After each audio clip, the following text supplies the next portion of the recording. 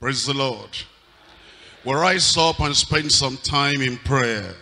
You commit yourself to the Lord in prayer tonight, that the Bible study will enrich your life, that what you hear will be made practical in your life. It will not just be reading the word, but the world will be able to read the word through your life. Open your mouth and pray and say to the Lord, help me, Lord, to pay attention and to hear, to understand, to apply the word to my very life, personal life, family life, every part of your life, to be touched, enriched by the word. That your attitude to the words of Jesus will prove to the people around you that you love the Lord Jesus. And that your prayer life is being changed by this teaching on prayer by the Lord Jesus Christ, our Lord and Savior.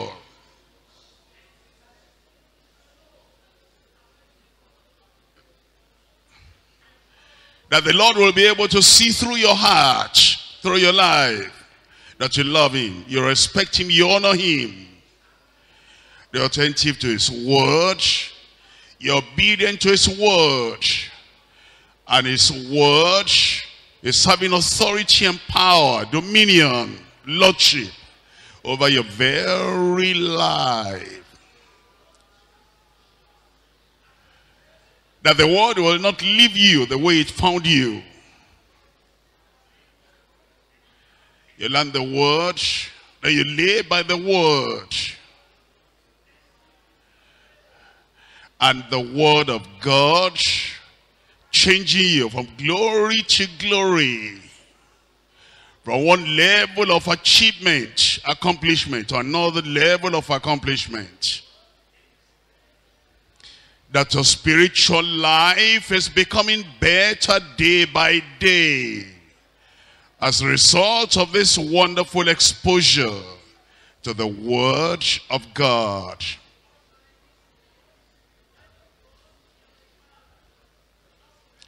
That you're moving on higher and higher every day, increasing in the love of God, increasing in your submission to the word of God, increasing in your obedience to this unchanging word of God, until the word will literally transport you, translate you to heaven, the great beyond, moving on until this glory shines in your life, and then you are translated to the glory above.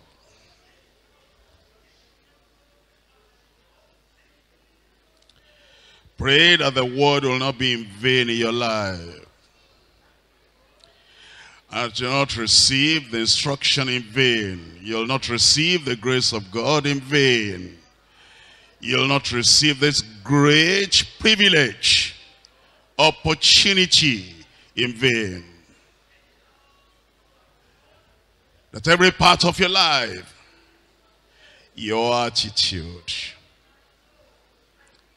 your behavior, your action will be touched, transformed, changed by the entrance of the word of God. That this seed of the word sown in your heart will bear fruit 30-fold, 60-fold, 100-fold.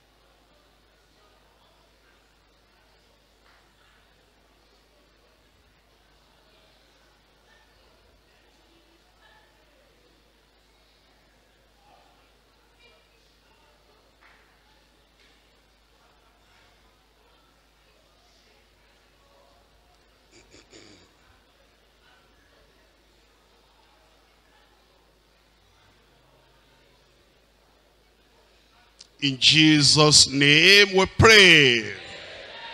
Almighty God, we thank you very much for once again we come together to have fellowship with you and to learn from our Savior and Lord Jesus Christ. Lord, we pray this privilege we have Monday after Monday, week after week, Lord, we pray to enrich our spiritual lives in Jesus' name. We're asking, oh Lord, that you'll so impart yourself, your righteousness, your love, your attributes into every one of us studying your word, that people will see the glory of the Lord in our lives in Jesus' name. That will not be just readers of the word only, hearers of the word only, speakers and preachers of the word only, but Lord, this word will turn us around. We'll obey this word, and every little detail and every big event in our lives will be influenced by your word in Jesus' name. As we study tonight, open our eyes to see, our hearts to understand, and let there be a decision from the depth of our heart that what you teach us will carry out and be obedient all through the days of our lives. Thank you, Lord, because we know you have answered. In Jesus' name we pray. Thank you very much. You can sit down. We come now to Matthew chapter 6. We're being a study, and there's no hurry. We're looking at the prayer of the Lord Jesus Christ, the prayer that he taught his own disciples. We so much love the Lord, and we love the words of the Lord. I want to get everything he has for us in the teaching and instruction of his word concerning prayer. Turn with me your Bible to Matthew chapter 6. We're looking at it from verse 9. After this manner therefore pray ye, Our Father which art in heaven, hallowed be thy name, thy kingdom come, thy will be done in earth as it is in heaven. Give us this day our daily bread, and forgive us our debts as we forgive our debtors. And lead us not into temptation, but deliver us from evil. For thine is the kingdom, and the power, and the glory forever. Amen. And then verses 14 and 15. For if ye forgive men their trespasses, your heavenly Father will also forgive you. But if ye forgive not men their trespasses, neither will your Father forgive your trespasses.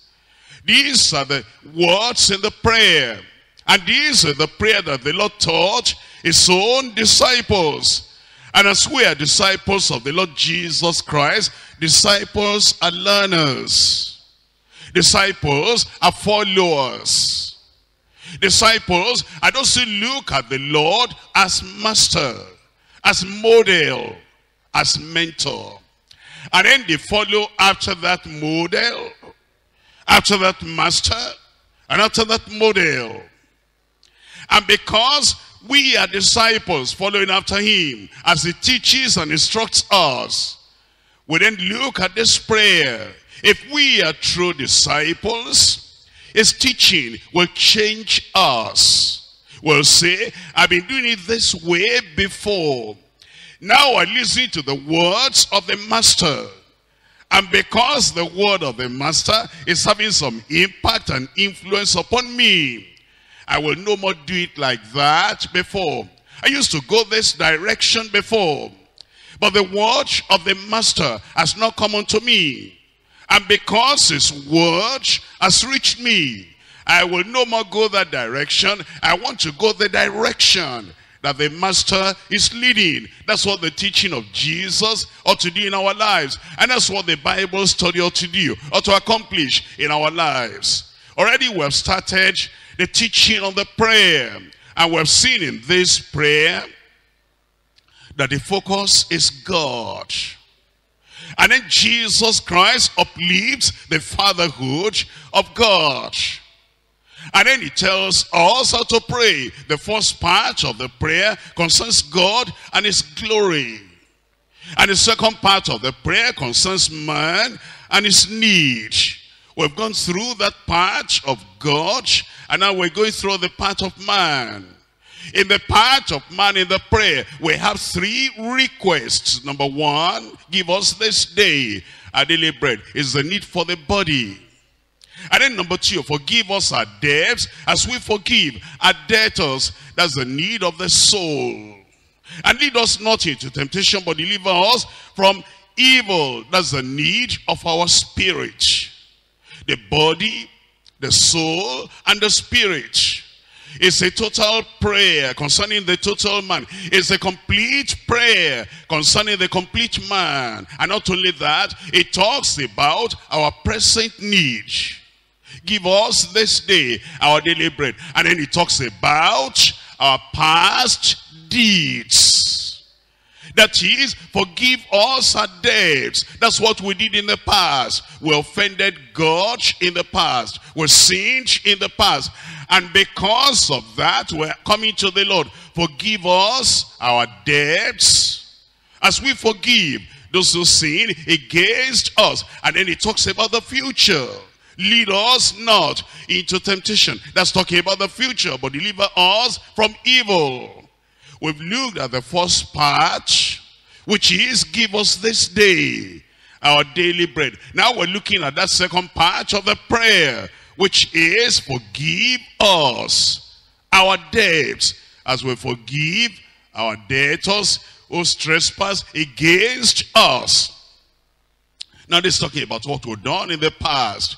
And I need to tell you that God requires the past. There are many people that will say, whatever they did in the past actually doesn't matter. Whatever they said in the past actually doesn't matter. The behavior of the past, the action of the past, the deeds of the past, they tell us those things don't matter. They say they don't even want to bother themselves about what is gone. What is gone is gone.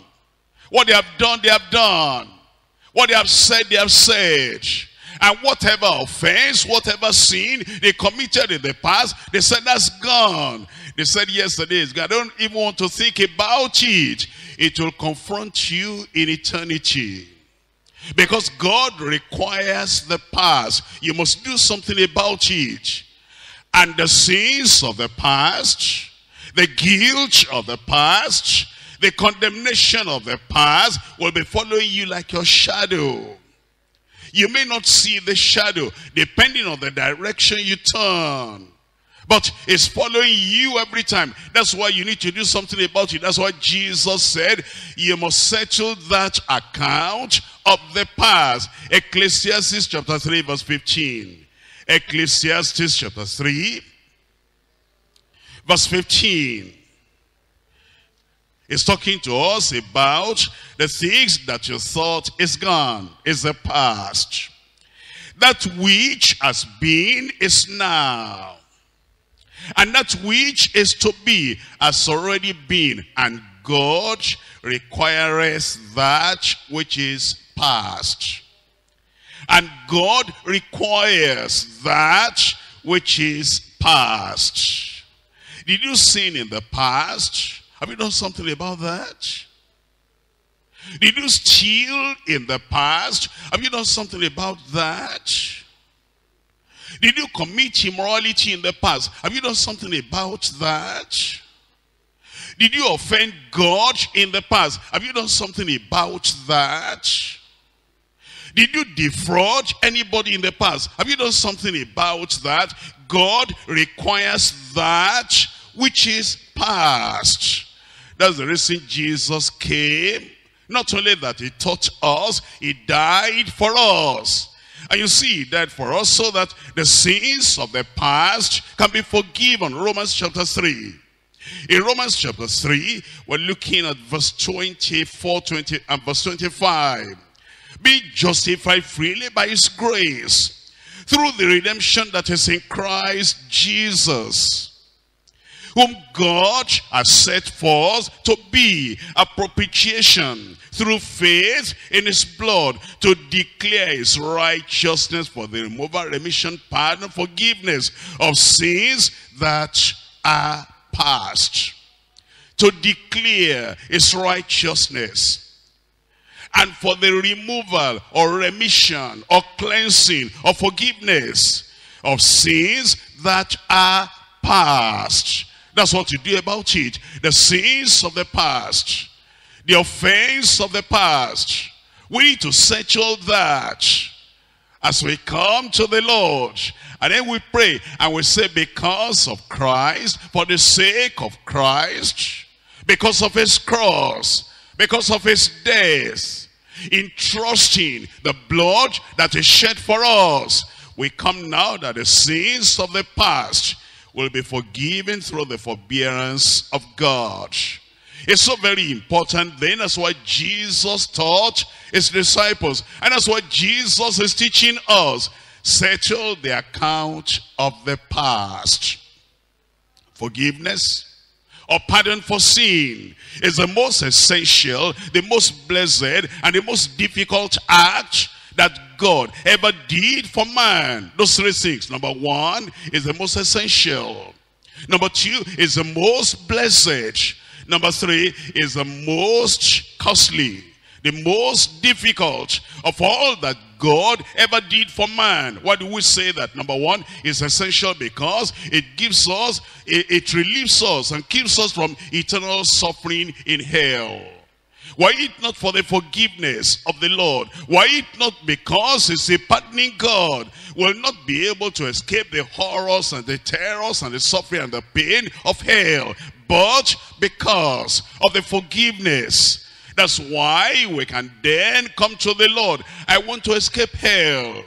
I want to escape the final judgment. I want to escape all the terror that is coming upon this world at the end of time. Because of that, you come and you pray, forgive us our debts. As we forgive our debtors, that's what will give us joy in our present life with fellowship with him. Number two is the most blessed. This forgiveness, this pardon, this prayer that we're learning about today. Forgive us our debts, forgive us our trespasses, our sins, as we forgive those that trespass against us. Is the most blessed because it secures us a place in heaven. A place in heaven. The guilty sinner does not resolve that guilt before he dies, will not be able to have a place in heaven. But this blessed gift, the forgiveness of the Lord presents unto every one of us. And he says, I can forgive you because Jesus died on the cross of Calvary. And as you stretch forth your hand of faith and receive that forgiveness, then you're paving a way for yourself through the blood of the Lamb, a place in heaven. Number three is the most costly. It's the most difficult. Because you see, God cannot just forgive like that. He himself had laid down the principle and the law and the word. The soul that sinneth, it shall die. And he told that to Adam and Eve. On the day you eat of that tree, you will die. And you know, if God said something and he says, this is what will happen. And then if you did that thing and God said, all right, don't do that again, but I swallow my word, I retract my word, I retrace my steps, and I will no more do what I said I will do, he will not be God. There'll be a part of him that will not be real. But you see, God is a just God, a righteous God, and it's of purer eyes than to behold iniquity. The soul that sinneth, it shall die. And therefore man ought to die because of sin. All have sinned and come short of the glory of God. How will man ever escape that death penalty? That somebody else will take his place. Somebody else will be a substitute. And so Jesus came and he died for us. That's the only way that we could have got that forgiveness, that we could have escaped that death penalty. Hebrews chapter 2 verse 9.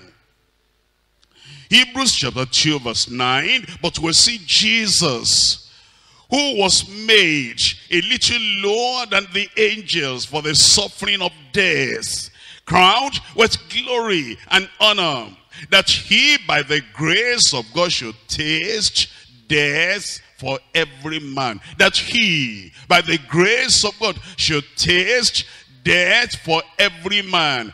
That forgiveness is very costly, because it has cost God the death of his only begotten Son, giving his life on the cross of Calvary. Forgiveness of sin is man's deepest need. You've seen that already. And it's God's greatest gift. The Lord has promised that if the sinner confesses and forsakes his sins, and he by faith in the vicarious death of Christ, he trusts in God for forgiveness, he will be forgiven and will be granted the privilege of sonship. It's important then that you pray the prayer that millions of others have prayed, and peace had come into their hearts, and the joy of belonging to the Lord has come into theirs. What kind of prayer is that? Look at it in Psalm 25 verse 11. Psalm 25 verse 11. For thy name's sake, not because of my marriage, not because of your marriage, not because of your goodness. There's no goodness in you naturally. Not because of your good works. All our supposed good works, righteousnesses, are like filthy rags. We do not merit anything before the Lord except judgment. But for thy name's sake, O Lord, pardon mine iniquity, for it is great. Pardon mine iniquity, for it is great. And it's only those who come to God, knowing that their debts are great, so great they cannot pay for themselves, relying only on the mercy of God and the merit of Christ. Those are the only people that will receive forgiveness. And you see, when we receive forgiveness, what does it mean? Number one, it means freedom from condemnation. There's no condemnation now to those who walk in the Spirit, who are not walking after the flesh. You're forgiven. Then there's no more condemnation. And there's no fear of judgment anymore. Number two, there is peace with God. Reconciliation with God. You're no more opposed to God. You're no more at enmity with God. Now you have peace with God. Reconciliation with God. Number three, you escape the wrath to come. That's why you need forgiveness. That's why you're asking the Lord. And that's why you want to pray sincerely. That's why you want to see, you want the Lord to see that sincerity in you, that this forgiveness is important and essential to you. It makes you to escape from the wrath to come. Number four, it brings fellowship with God in eternity. Fellowship with God in eternity. That's why we come to look at this today. We're dividing the study tonight to three parts. Number one, the plea and the prayer for forgiveness from God. The plea and the prayer for forgiveness from God. Number two, the promise and the privilege of forgiveness from God. The promise and the privilege of forgiveness from God. Number three, the possibility of forfeiting forgiveness from God and the peril of forfeiting forgiveness from God. The possibility is there to forfeit it, to lose it, to miss it. And the peril for those who miss it. The peril for those who lose it. And then they die without assurance that God has forgiven them. And they have a lot of questions to answer because God is in controversy with them because of the unresolved problems of sin in their lives. Yes, the possibility is there and the peril will be very great. Come back to number one, the plea and the prayer for forgiveness from God. In Matthew chapter 6, we look at this, verse 12. Here it says, and forgive us our debts, as we forgive our debtors. It's telling us that sin is like debt. It gets you into debt. The Almighty God has created us. And we owe our very life to him. Our very existence we owe to him. And then we owe him obedience and submission. And so he gives us his law. And he says, because I created you, you would not have been if I didn't form you, if I didn't create you. You would not have lived if I didn't give you life. And therefore you are responsible to him. And because you are responsible to him, it says, this is all you pay. To show that you appreciate my creating you, my giving you the chance to live, my giving you the opportunity to enjoy life. Here is what you do. Only one thing: obedience to my word, obedience to my law. And every time you refuse to pay that obedience, then you are a debtor. You refuse to pay that obedience. That's all it requires. This is my law. This is my commandment. Now, pay it every day. That's your rent. Pay it every day. You occupy space here. Pay your rent. I give you life. Pay your rent. I give you existence. Pay your rent. What's the rent you are paying? Just obedience. Just obedience. And when you refuse to pay that obedience, and then you go into disobedience, and you offend God, and you sin, now you have debts hanging on you. What do you think? How great is that debt? Since you were born, you have been sinning. A sinner by nature, a sinner by practice, a sinner by habit, a deliberate sinner. You know what the Lord requires. And he says, this is it. Show that you are grateful I created you. Show that you are grateful I gave you life. And then you say, no, I'm not going to show any gratitude. And I will not pay obedience, the price of obedience. Then you are a debtor. Now, if you want to reconcile with God, then the Lord is saying, you come back to the Lord. You say, Lord, can I pay what I owe? Impossible for me. The debt is so great. The guilt is so great. The condemnation is so great. The load is so great. It's weighing me down. The only thing I'm asking for is mercy. Forgive me, Lord. That's what the Lord is teaching us. That the debt is so great you cannot pay for yourself. The debt that you caused by disobedience all through your life. And it says now you come to pray. Forgive us our debts as we forgive our debtors. Actually what the Lord calls debt, that's sin. Look at a parallel passage in Luke chapter 11. Luke chapter 11, I'm reading from verse 4. Why don't you read from verse 2? And he said unto them, when ye pray, say, Our Father, which art in heaven, hallowed be thy name, thy kingdom come, thy will be done as in heaven so in earth. Give us day by day our daily bread, and forgive our sins. You see, it's the same prayer basically. And what he called debts in Matthew is calling it sin in Luke.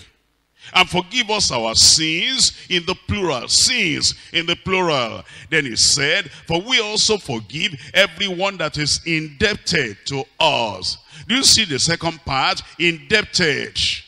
Forgive us our sins as we forgive those who sin against us. Instead of saying those who sin against us, he said those who are indebted unto us. The same prayer. So the sins actually means the debts, or the debts also means the sins. What is sin, by the way? When we say somebody has sinned, what is sin? In the original language, it means, number one, missing the mark of God's required standard. God lays the standard. And he says, this is how to live. I made you. He manufactured us. He made us. He created us. And then he gave us the manual of how that human machinery will work and work well without any friction. And that's the Bible. And it says, follow that manual. and we just, turn everything upside down, and we have not been following the manual. We have been missing the mark that God has set, the standard that is set. Number 2, sin is a transgression. Transgression. That means you step across the line. When you transgress, that means to step across the line. Stepping across the line drawn by God to demarcate what is right from what is wrong. How many times have you done that in your personal life? Transgressing, going beyond, going across the line of right and wrong. And then number 3, sin is lawlessness. Sin is lawlessness.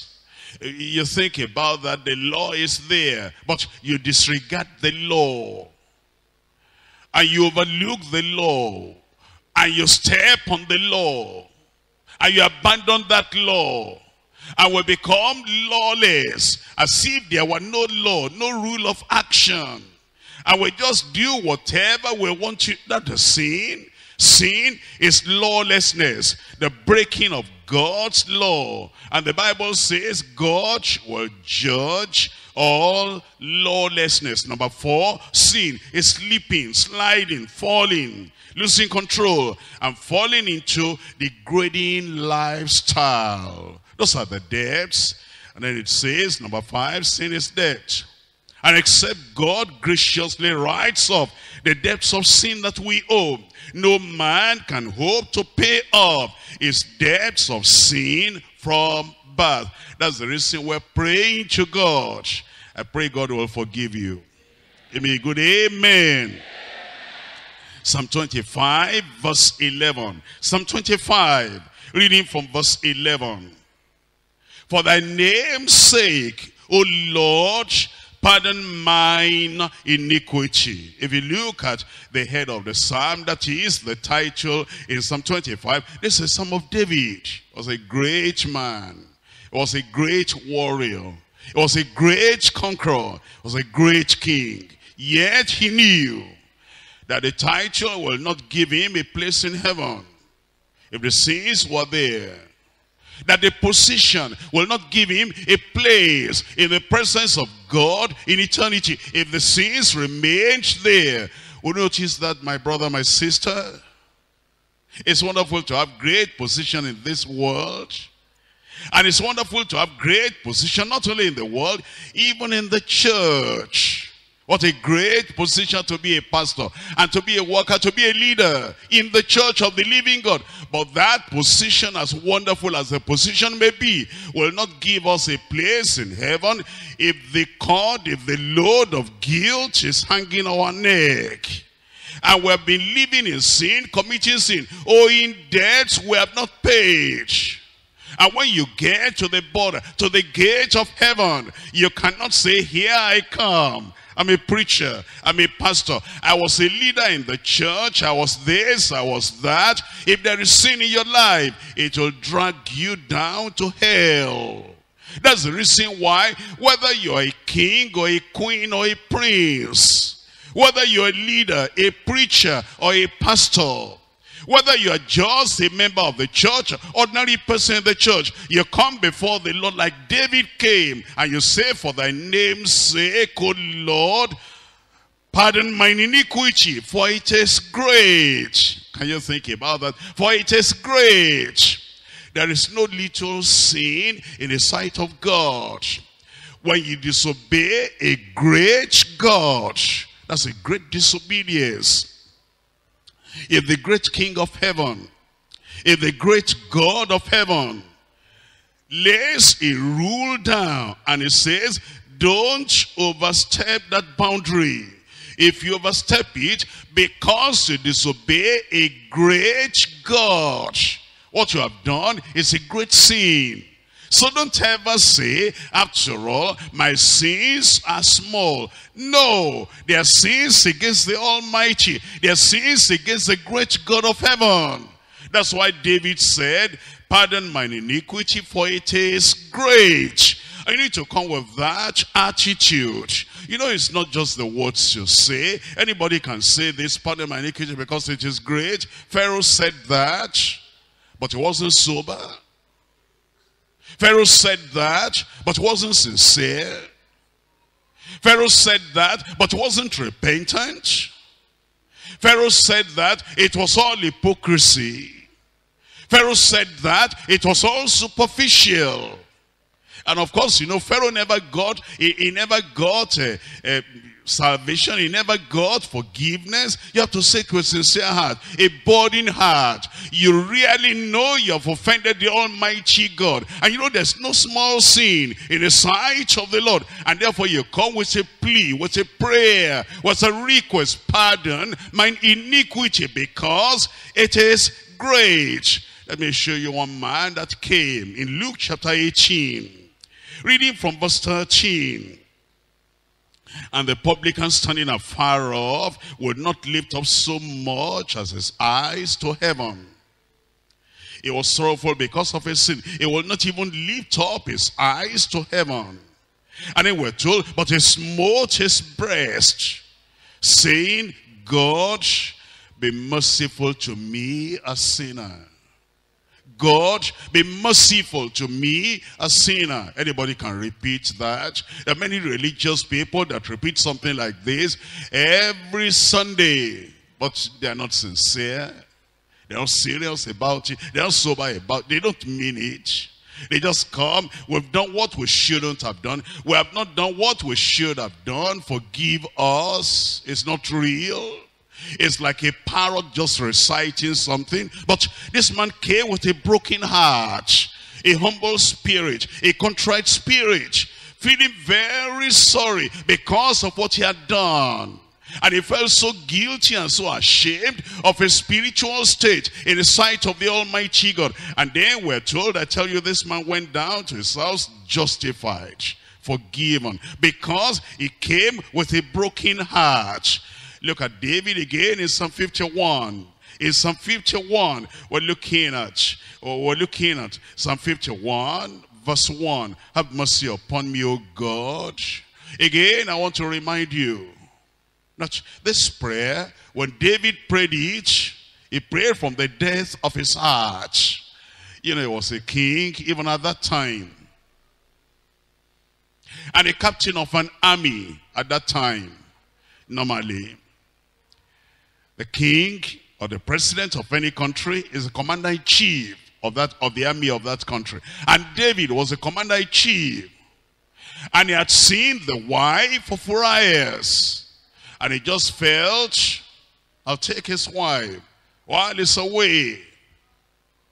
And then he went into sin with that woman. The woman became pregnant. David wanted to cover it up. That's what people do. Cover it up. Cover it up. But no matter what you do to cover it up, it's never covered up, because the Lord can see through your plastic bag that you're covering with. And then he sent for Urias from the battlefield. Urias came. How is the battle going? It's going well. I want to rush back now. Don't go back. Go back home and refresh yourself with your wife. He wanted the man to meet with his wife so that the pregnancy would look like you are responsible. I didn't touch your wife. But the man was so committed to the nation and committed to the king. He will not go home. Why didn't you go home? You've come from the battlefield. And he tried to put pressure on him to go home. Oh, the man said, the ark of the Lord is on the battlefield, and Joab, my master, my captain, is on the battlefield. How can I go home to my wife and refresh myself? Let me just, before I go on with that story, can you see how committed Urias was to the king and then to Joab? And that such a king could touch the wife of a committed servant. Isn't it a terrible thing if the leader of a church, the overseer in a church, the pastor in a church, the leader in a church, having all these workers, and they're committed to God, and they're committed to you. And then secretly, you touch their wives. You touch the wives of committed members and leaders in the church. What a great, terrible sin. You might cover it up, but God sees through everything. That's what David did. Eventually, when the man will not go home, then he sent a letter. How wicked to write a letter of death and give it to the man. And the man was so sincere, the man was so submissive, he did not open the letter. How can you be that wicked to somebody who is so submissive to you, who loves you so much, and will carry that letter without opening? He gave it to Joab. Joab read it, and then sent him to the hardest part of the battle. And the man will not say no. If you kill a man like that gives all his life, everything is God, obeying you and serving you and carrying out your commandment, obviously that's a great sin. And what have you done? When you analyze what you have done against your friend, against the wife of your friend, against the daughter of your friend, my daughter will stay with you while I travel out. Take care of her like your daughter. When a man trusts you like that, and then before he comes back, you've done evil to the person that trusted you so much. That's why David eventually realized it was a great sin. That's why he came to pray. And the prayer was not totally secret. It's reaching down. It's reaching down. He said, if there's any shame, I'll bear the shame. That's real repentance. That's why he said, have mercy upon me, O God, according to thy loving kindness, according to the multitude of thy tender mercies, blot out my transgressions. Wash me thoroughly from mine iniquity and cleanse me from my sin. Can you say I use the personal pronoun me, my, I? In all these places against thee and thee only have I sinned, and done this evil in thy sight, that thou mightest be justified when thou speakest, and be clear when thou judgest. Behold, I, this is a king, he forgot his position. You see, when you come before the Lord and you're saying, forgive us our debts as we forgive those who trespass against us, you forget your position, you forget your title, you forget your dignity, you forget your privilege in life or your profession. And this man totally forgot. He said, I was shapen in iniquity, and in sin did my mother conceive me. Behold, thou desirest truth in the inward parts. You don't want truth superficially on my lips. You want truth in the inward parts. You desire purity through and through. In my heart, in my mind, in my thought, in my imagination, you desire truth. You know, there are some people that they'll tell truth superficially in the public, but deep, deep, deep in the secret, they cover up quite a lot. And David knew that. David knew that. That's why I said, I know what you desire. You don't want superficial truth, superficial honesty, superficial righteousness, superficial holiness. Holiness in the public, but satanic attitude in the private. God doesn't want that. Behold, thou desirest truth in the inward parts, and in the hidden parts thou shalt make me to know wisdom. Verse 7, Lord, purge me with hyssop, and I shall be clean. He said, at present he wasn't clean. He wanted a washing, a cleansing, a purging, a purifying. Purge me with hyssop, and I shall be clean. Wash me, and I shall be whiter than snow. Make me to hear joy and gladness, that the bones which thou hast broken may rejoice. Hide thy face from my sins. He's saying, it's not even the adultery alone.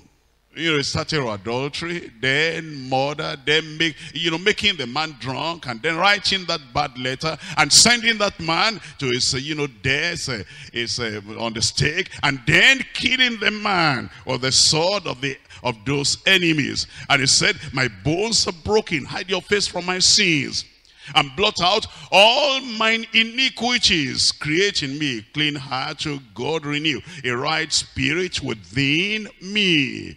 That's the prayer you ought to pray with all your heart. And then it says in verse 11, cast me not away from thy presence, and take not thy Holy Spirit from me. Restore to me the joy of thy salvation. Uphold me with thy free spirit. Look at verse 13. Then, only then, after the forgiveness, then, after the restoration into the joy of salvation, then will I teach transgressors thy way. You understand the meaning of that? I'm disqualified from preaching if sin is there, and the sin has not been confessed, and the sin has not been forgiven. I'm disqualified from teaching other people. Nobody may stop you. You have to stop yourself. And you have to realize whatever you preach while you are in sin, while you're under guilt and condemnation, is worthless. Doesn't help you, doesn't help anybody, and Satan will just be laughing at you. And Satan will just be saying, look at this self-deluded man, pointing other people to heaven while he's going to hell. Look at this self-deceived man trying to tell other people how to live straight while his life is crooked. Satan will be making fun of you. He's trying to open a holy Bible and teach the holy Bible and talk about the holy God while his life is ungodly and unholy. Satan will be making jest of you. He'll be pointing to all the other demons. See this man, this church man. See this self-deceiver trying to tell other people how to get to heaven while he's a slave of sin, a slave of Satan. That's why David said, oh Lord, I cannot teach anybody now. I need the teaching myself. He said, I cannot preach now. I need the preaching myself. He said, purge me, cleanse me, wash me, grant me, restore to me the joy of your salvation. Only then will I teach transgressors thy ways.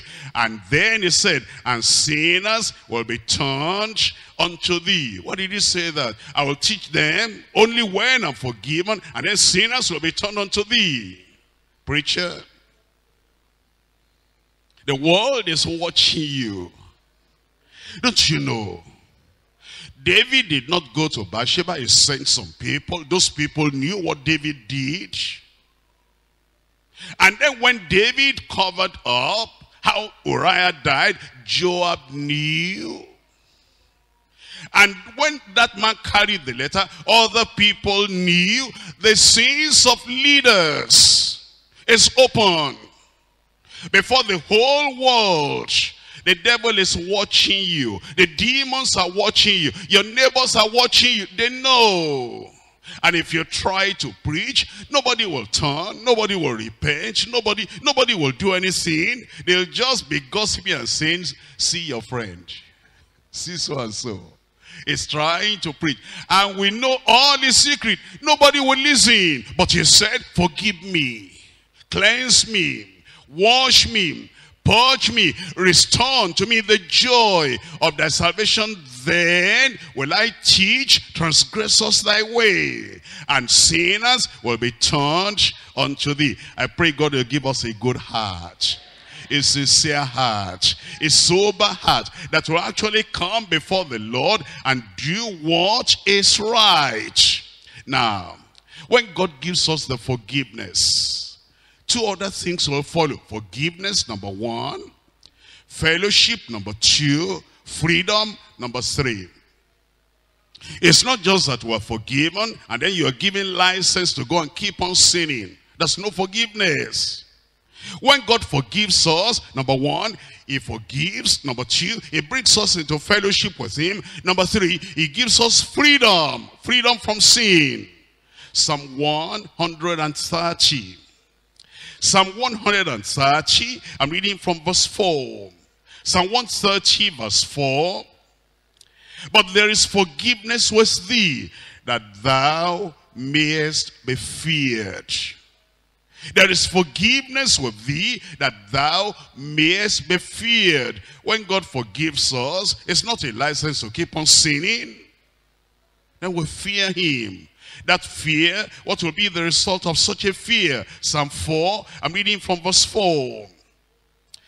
But it says, stand in awe and sin not. Stand in fear, in honor, in reverence, the reverence of God. Stand in awe and sin not. Commune with your own heart upon your bed and be still.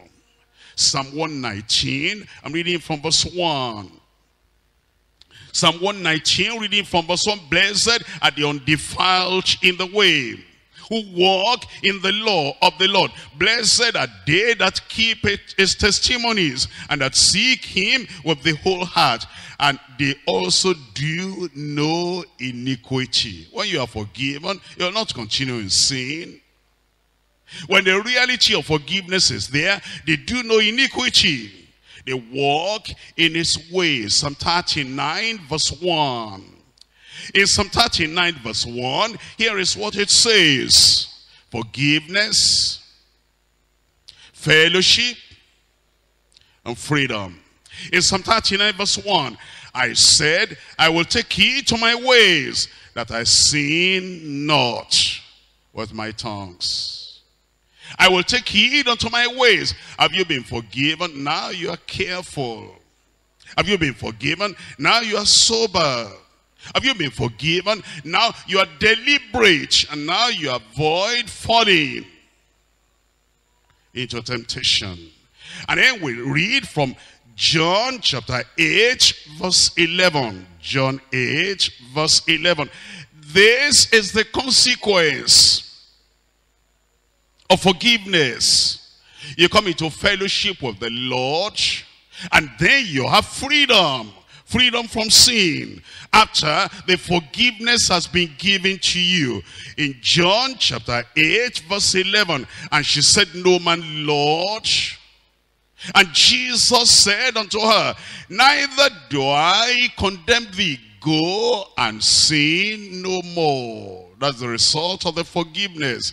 Neither do I condemn you, I forgive you. All your past, I forgive.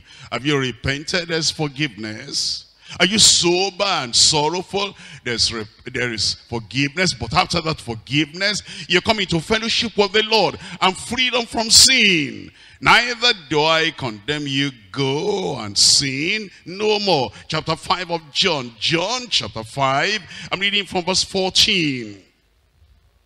Afterward, Jesus findeth him in the temple, and said unto him, behold, thou art made whole. Sin no more. You see that? If you claim you have been forgiven, you should have had also the instruction of the law, the commandment of the Lord. Now that you have been forgiven and you have been made whole, sin no more, lest a worse sin come on thee. We're told in 1 Corinthians chapter 15. 1 Corinthians chapter 15, I'm reading from verse 34. Awake to righteousness and sin not. That's evidence you have actually got the grace of God, and you have come for forgiveness in the sight of the Lord. Awake to righteousness and sin not. 1 John chapter 1. In 1 John chapter 1 from verse 5, this then is the message which we have heard of him and declare unto you, that God is light, and in him is no darkness at all. If we say we have fellowship with him and walk in darkness, we lie and do not the truth. But if we walk in the light, as he is in the light, we have fellowship one with another, and the blood of Jesus Christ, his son, cleanses us from what? all sin. Chapter 3 of 1 John chapter 3, I'm reading from verse 5. And ye know that he was manifested to take away our sins, and in him is no sin. Whosoever abideth in him sinneth not. Whosoever abideth in him sinneth not. That's the evidence you really have forgiveness. You don't continue in the sins that had been forgiven. Whosoever abideth in him sinneth not. Verse 7, little children, let no man deceive you. He that doeth righteousness is righteous, even as he is righteous. He that committeth sin is of the devil. And the devil sinned from the beginning. For this purpose the Son of God was manifested, that he might destroy the works of the devil. Whosoever is born of God, tell me the rest, does not commit sin. When you are forgiven, you are born again. You have a new life. You have a new nature. And that forgiveness will lead into fellowship as well as freedom. Whosoever is born of God does not commit sin, for his seed remaineth in him, and he cannot sin because he is born of God. Chapter 5 verse 18. 1 John chapter 5 verse 18. We know that whosoever is born of God sinneth not. We know. And that was common knowledge to real believers, true believers. That ought to be common knowledge today to real believers. We know that whosoever is born of God sinneth not. Romans chapter 6. In Romans chapter 6, verse 1, what shall we say then? Shall we continue in sin, that grace may abound? What's the answer? God forbid. Verse 6, knowing this, that our old man is crucified with him, that the body of sin might be destroyed, that henceforth we should not serve sin. For he that is dead is freed from sin. So then we understand, we plead, we pray, we ask for forgiveness. And then when that forgiveness comes, it comes with the power to live the victorious life. We come to point number 2. The promise and the privilege of forgiveness ways from God. The promise and the privilege of forgiveness from God. Matthew chapter 6, looking at verse 12. Matthew 6, verse 12. It says, and forgive us our debts, as we forgive our debtors. Forgive us our debts. Is there any promise we can claim to be able to pray that prayer from the depth of our heart with great expectation, confidence in God that he will answer? Yes, he's giving us promise. And you'll find that promise in different parts of the Bible. Let's look at Isaiah chapter 55. Isaiah 55, we're looking at verse 6 and verse 7. Seek ye the Lord while he may be found. Call ye upon him while he is near. Let the wicked forsake his way. That's the condition of the forgiveness. 1, there is condition, the condition of forgiveness. Number 2, there is the cost of forgiveness. Number 3, there is the consequence of forgiveness. Number 1 is the condition. What are the things you do? What's the attitude you have? In what way do you make yourself appear before the Lord? The condition. Then number 2, the cost of that forgiveness. Can God just forgive you like that? No. What's the cost? Calvary. What's the cost? The cross. What's the cost? The death of Jesus. What's the cost? The blood of Jesus.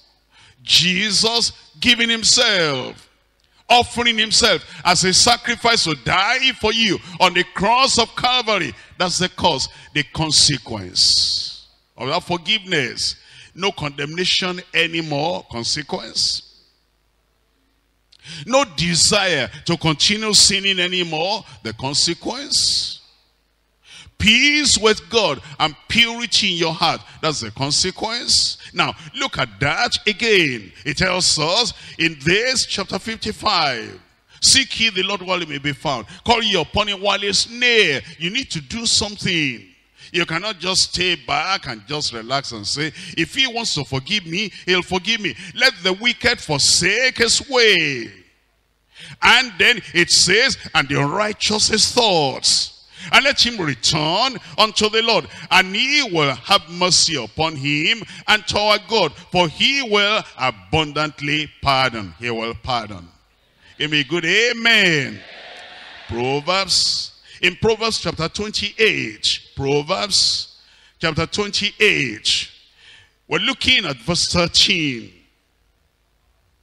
He that covereth his sin shall not prosper.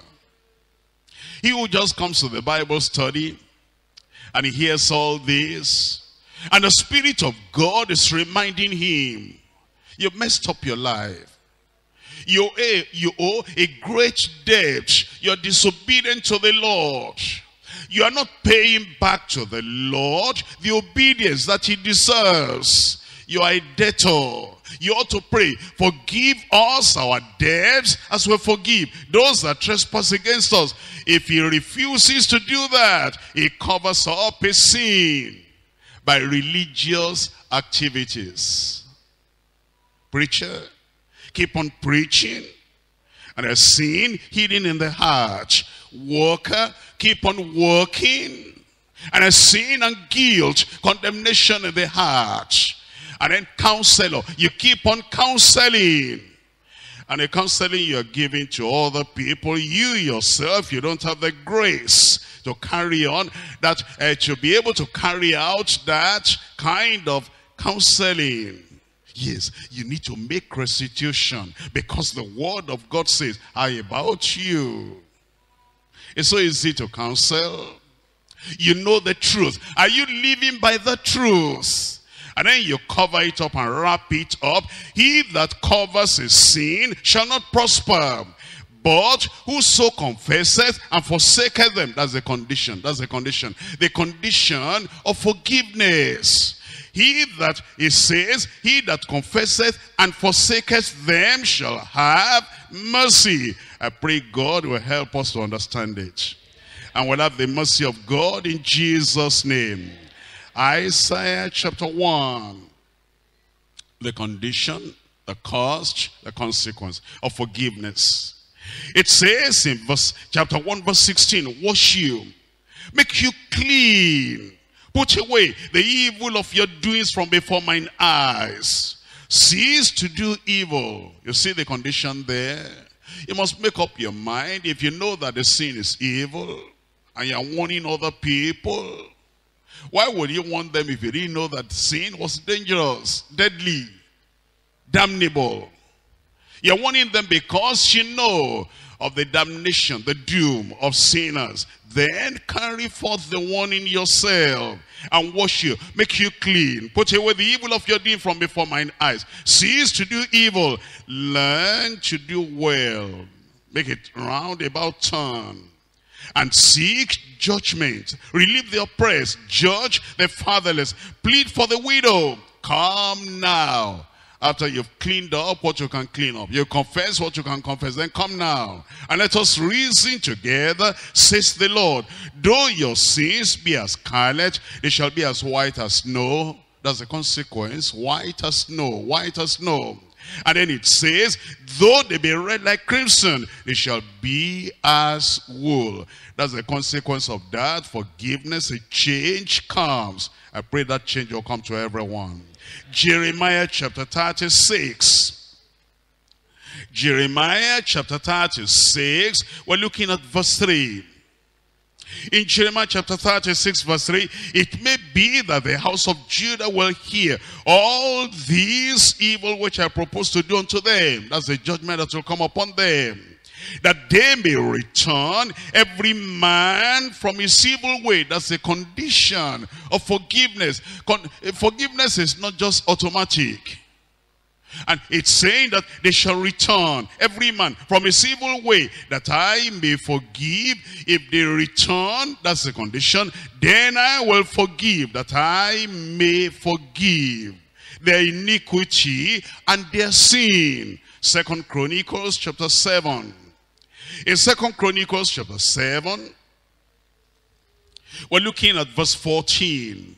2 Chronicles chapter 7, reading from verse 14. If my people, which are called by my name, shall humble themselves, if they all take pride in we are the children of God, the children of Abraham, Isaac, and Jacob, if they will not minimize the authority of the word, if they will not dilute the strength of the word, if they will not weaken the impact of the word by useless testimonies, saying, after all, we're the people of God, we're called by his name. And those testimonies that do not hold any weight, any value. That's why it says, if my people who are called by my name will humble themselves and pray and seek my face and turn from their wicked ways. That's the condition of forgiveness. And turn from their wicked ways. We cannot just come before God and say, forgive us our sins, forgive us our debts as we forgive our debtors. We have to turn. We have to repent. And we have to tell the Lord we feel deeply sorry for the evil thing that has been done. It says, and they turn from their wicked ways, then I will hear from heaven and will forgive their sin and heal their land. I believe God will do that. I said God will do that. But you know, if we who call ourselves people of God, those who pride themselves that they know God, if they're living in sin, and then the word of God, like a mighty trumpet, is sounding the alarm unto them, saying, turn, turn, O ye house of Israel, for why will ye die? My people who are called by my name, to humble themselves and to seek my face and to pray and to turn from their wicked ways. If you hear that sound of the alarm and you refuse to turn, the Ninevites will come against you in judgment on the final day. And the Ninevites will say, we didn't hear regular preaching, systematic preaching, structured preaching. We didn't go through many verses of the Bible, but somebody came to our city and he didn't even tell us about the possibility of forgiveness. All he announced is, and yet 40 days and Nineveh shall be overthrown. And we repented and we got forgiveness. Then the Ninevites will judge you on the final day. How could you have been there at the Bible study and you learned for more than 1 hour?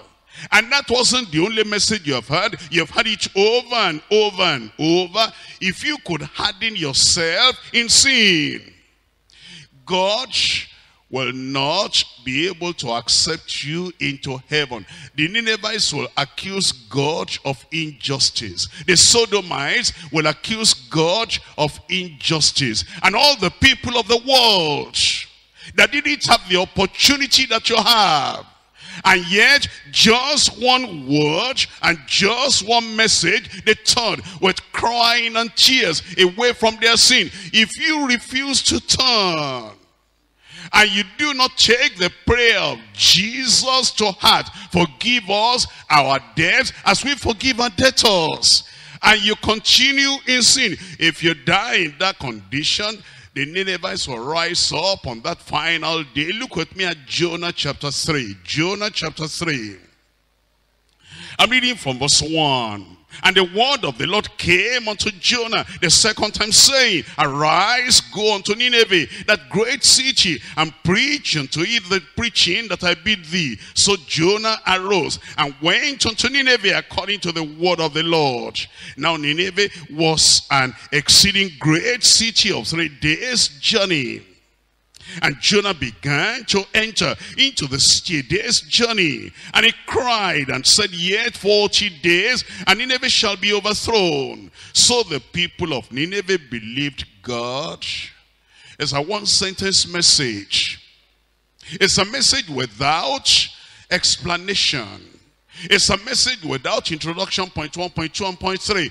All Jonah said, Yet 40 days, and Nineveh shall be overthrown. For the word came unto the king of Nineveh, and he arose from his throne, and he laid his robe from him, and covered him with sackcloth, and sat in ashes. And he caused it to be proclaimed and pronounced and published through Nineveh by the decree of the king and his nobles, saying, Let neither man nor beast nor flock taste anything, let them not feed. And then it says in that verse, they should not even eat, let them not feed, nor drink water. But let man and beast be covered with sackcloth, and cry mightily unto God. And yea, let them turn every one from his evil way. That's the condition of forgiveness. Let them turn. Let them turn. That's repentance. Let them turn every one from his evil way and from the violence in their hands. Who can tell? If God will turn and repent, they were not even sure of forgiveness, because Jonah did not assure them there was any promise or privilege of forgiveness. But they still repented all the same. Who can tell if God will turn and repent and turn away from his fierce anger, that we perish not? And God saw their works, that they turned from their evil ways, that they turned from their evil way. They fulfilled the condition. And God repented of the evil that he had said that he would do unto them. And he did it not. He forgave them. For those who repent today, God will forgive in Jesus' name. I come to point number 3. The possibility and the peril of forfeiting forgiveness from God. The possibility of forfeiting and losing that forgiveness. The possibility and the peril, the danger of losing that forgiveness. Matthew chapter 6, verse 12. And forgive us our debts as we forgive our debtors. And now in verse 14, for if ye forgive men their trespasses, your heavenly Father will also forgive you. It's personal now. This is personal now. If you as a person forgive those who trespass against you, you have received the forgiveness of the Lord. Then you become tender. You become merciful. You become compassionate. And then you have pity on those who have offended you. If you forgive men their trespasses, your heavenly Father too will forgive you. Then it says in verse 15, but if ye forgive not men their trespasses. If you are hard-hearted, you claim that God has forgiven you, but you are hard-hearted, you're cruel, you're wicked, you are bloodthirsty, you enjoy oppressing those who have offended you, and you sought forgiveness from the Lord. In verse 15, if ye forgive not men their trespasses, neither will your Father which is in heaven, neither will your Father forgive your trespasses. But I need to explain to you, this is talking about personal offense. You know, the sin against God, and that's the mistake the priests make in their churches. Now those sins were not sin against the priest. It's a sin against God. And then they say, I forgive you. You don't have any right to do that. That sin has not offended you, has offended God. Only God can forgive sins committed against him. And then there's sin against humanity. Not sin against you in particular. And a police officer might see you outside and you do something wrong. And he happens to be a Christian. And God has forgiven him. And now he goes and he sees a criminal outside. That criminal has not offended the policeman. And then the policeman catches him. And then somebody says, but didn't you study the Bible? If you forgive others, God will forgive you. No, this is not a personal offense. And the man has committed a crime against humanity. And therefore the policeman will prosecute him. And then they'll charge him. And he'll bear the punishment. How could he do that and not forgive everybody on the street? We'll have anarchy. That's not what God is teaching us. He's teaching us that if there is a sin committed against you personally, you forgive. If it's committed against humanity, we have to deal with that. A judge happens to be a Christian. And they brought all these cases to the court. And he knows what the law says. And if you just say, all right, go back and just do whatever you like, if that is how to run society, there'll be no peace, there'll be no orderliness, everybody will just do whatever they want to do. No, the Bible says that he lifts not up the sword in vain. He's going to judge. He's a judge. That man in the court has not committed personal offense to that judge. It's a sin against humanity. You have a school. There are rules and regulations in that school. If a child in that school tries to corrupt other children in that school, and then you happen to be the proprietor, the principal, and then you suspend that child, and the mother brings that child back to your office the second day and says, how can you do this? Forgive my daughter now. Were you not at the Bible study yesterday?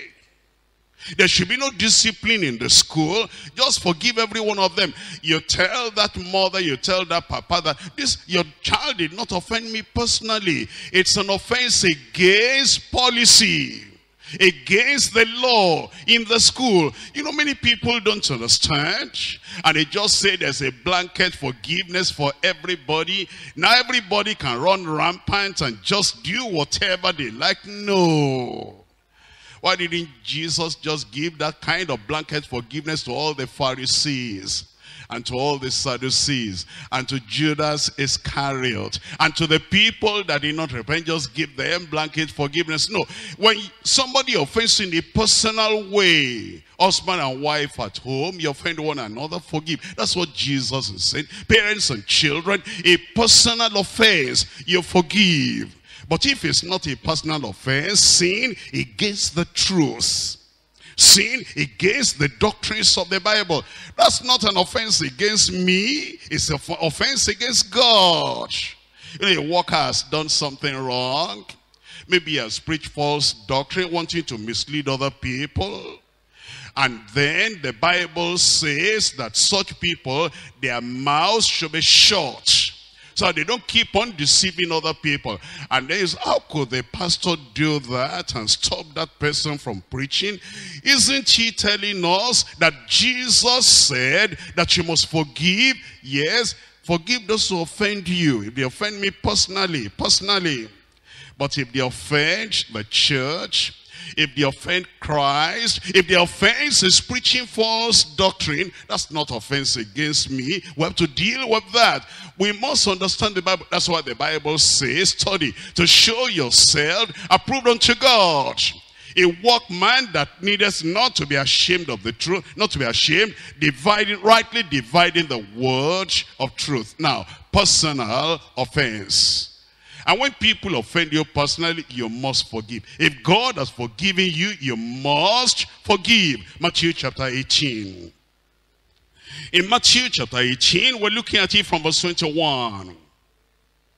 Then came Peter to him and said, Lord, how oft shall my brother sin against me? There's not sin against God, against me. There's not sin against the Holy Spirit, against me. There's not sin against humanity, against me. There's not sin against the church, against me. How often shall my brother sin against me, and I forgive him till 7 times? Jesus says unto him, I say not unto thee until 7 times, but until 70 times 7. But always remember the sin, personal sin against another person. Therefore the kingdom of heaven is likened unto a certain king, which will take account of his servants. And when he had begun to reckon, one was brought unto him, which owed him 10,000 talents.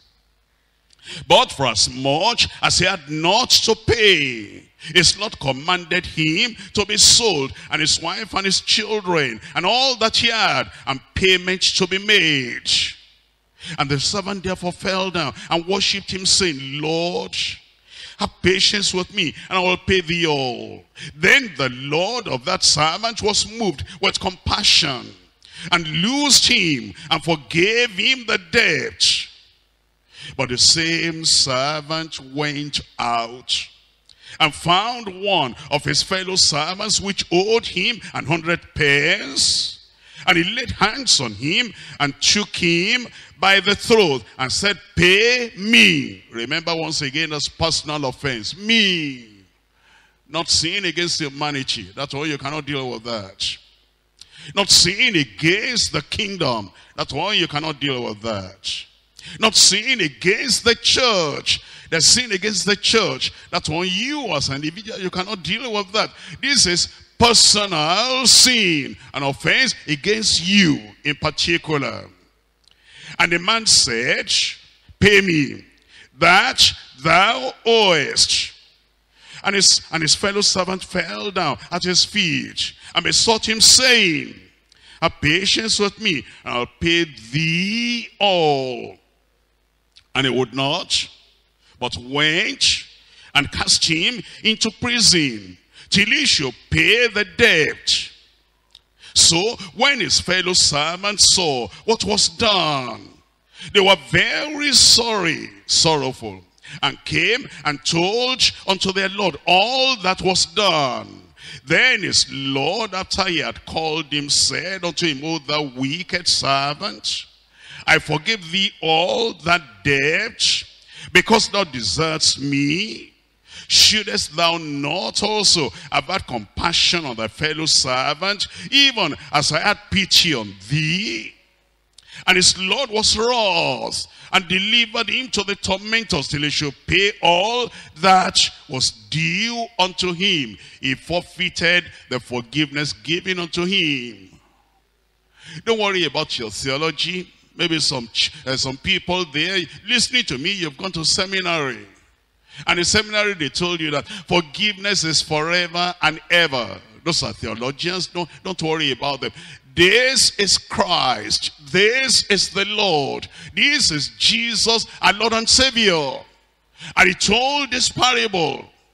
And he said, if God has forgiven you, but you are holding grudge, malice, having a vengeful spirit against those who have offended you personally, and you're tormenting them, torturing them, imprisoning them, limiting them, so that until they pay you what they owe you. Jesus said, if you do that, you forfeit your forgiveness. Don't let false teachers or prophets deceive you. Look at the conclusion in verse 35.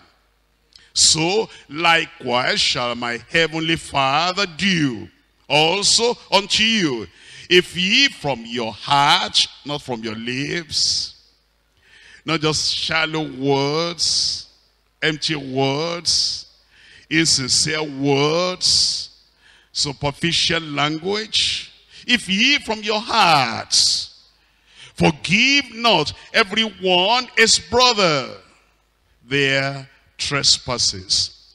And do you know that Jesus said this repeatedly? Mark chapter 11. In Mark chapter 11, we're reading from verse 25 and verse 26. And when you stand praying, forgive, if ye have aught against any, that your Father also, which is in heaven, may forgive you your trespasses. But if ye do not forgive, those personal offenses, then it says, neither will your Father which is in heaven forgive your trespasses. Luke chapter 6. In Luke chapter 6, we're looking at verse 36. Be ye therefore merciful, as your Father also is merciful. Judge not, that ye be not judged. Condemn not, and ye shall not be condemned. Forgive, and ye shall be forgiven. Ephesians chapter 4. In Ephesians chapter 4, it's telling us, once you have been forgiven by God, you have tenderness in your heart, gentleness in your life, compassion coming from your soul unto people. Ephesians chapter 4 verse 31, let all bitterness and wrath and anger and clamor and evil speaking be put away from you with all malice. And now be ye kind one to another, tender-hearted, forgiving one another, even as God for Christ's sake has forgiven you. That's what he requests. He requires from us. Colossians chapter 3. In Colossians chapter 3, here is the commandment of the Lord. You have received the grace of God, the forgiveness of God, the mercy of God, the salvation of the Lord. Show that same mercy, that same love unto others. Colossians chapter 3 verse 13, forbearing one another and forgiving one another, if any man has a quarrel against any. Remember please, this is personal offense, a quarrel against any. And this is not church administration. This is not talking about people preaching false doctrine. You know, and there are people that just twist the word of God. And they say, just forgive everybody. Don't stop anyone. Don't discipline anyone. Let them preach whatever false doctrine they want to preach. Manifest unholy, unrighteous, unsanctified, ungodly attitude. Just leave them in the ministry. Don't touch them. After all, Jesus said, forgive. You twist the Bible. You twist the Bible. But you know, if you're going to interpret right, when there's a personal offense, a quarrel against any, then you forgive. And look at that again. Colossians, I'm reading Colossians chapter 3. In that Colossians chapter 3, verse 13, forbearing one another and forgiving one another, if any man have a quarrel against any, even as Christ forgave you, so also do ye. I pray the Lord will help us. We'll come back to Matthew now. Matthew chapter 6. Matthew chapter 6. Here is the prayer the Lord has taught us to pray. Forgive us our debts. That's the plea. That's the prayer. And that prayer is based on the promise of God. Seek ye the Lord while he may be found. Call ye upon him while he is near. Let the wicked forsake his way, and the righteous man his thoughts, and let him return unto the Lord. And then it says, the Lord will forgive and abundantly pardon. If my people who are called by my name will humble themselves and seek my face and pray and turn from their wicked ways, God says, I will hear from heaven. I will forgive their sin. I will heal their land. That's why we can pray, forgive us our debts. Now, as we forgive those who personally sin or trespass against us, as he forgives us, we're so happy and joyful that he has forgiven us, and then we're willing to stretch out the hand of love, of mercy, of fellowship to other people. Forgive us our debts as we forgive our debtors. Let's rise up and talk to the Lord from our heart. The serious matter now. Forgiveness of God. The mercy of God that he wants to give us. A great, great, great blessing. The blessing of forgiveness. Talk to the Lord. Check up your life. Forgiveness is such a blessed, blessed, blessed heritage we have from the Lord. And it's based on the promise the Lord has given us.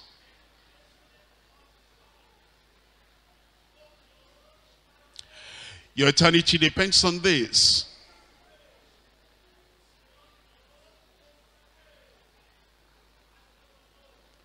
Your peace with God, reconciliation with God depends on that forgiveness.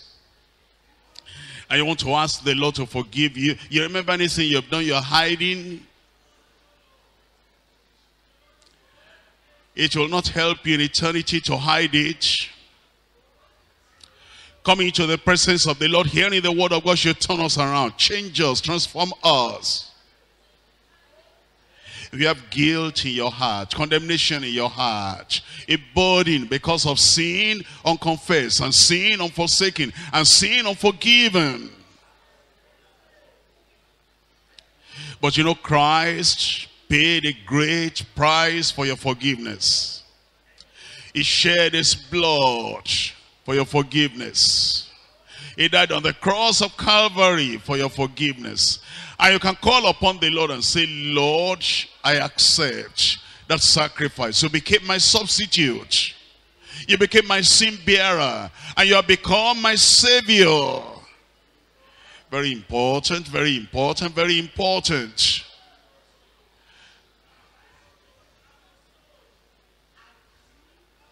It's the most blessed act of the Almighty God. The most costly of all the acts of the Almighty God. To grant you forgiveness.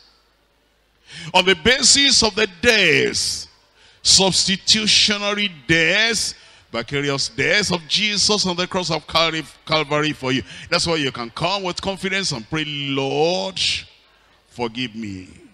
Lord, forgive me.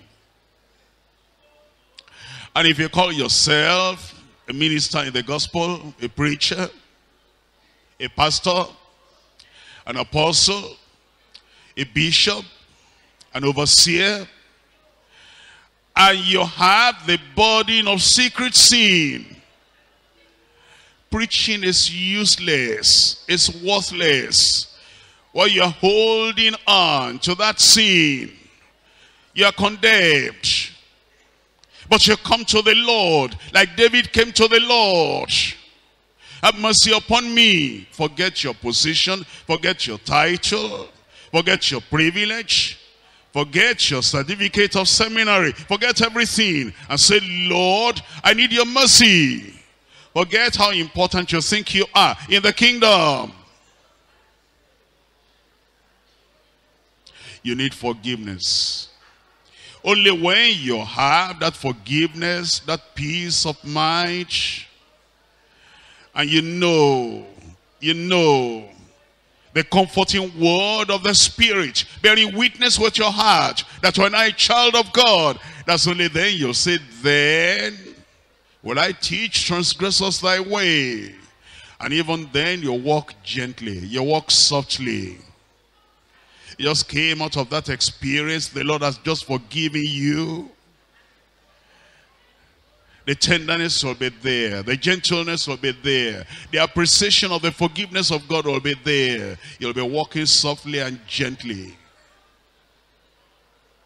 You'll be polite. You'll be patient with other people. You'll manifest that love and forgiveness to other people.